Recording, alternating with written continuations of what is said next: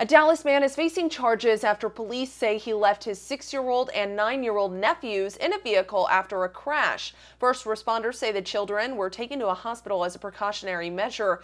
Mesquite police are not releasing the name of the 52-year-old right now. Officers say just after 6 this morning, he crashed near Big Town Boulevard and Interstate 30.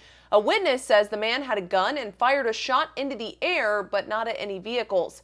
He was arrested while walking down Interstate 30 with a shotgun and handgun, and officers say he appeared to be under the influence of some type of narcotic. His charges include 2 counts of injury to a child and discharge of a firearm in a municipality.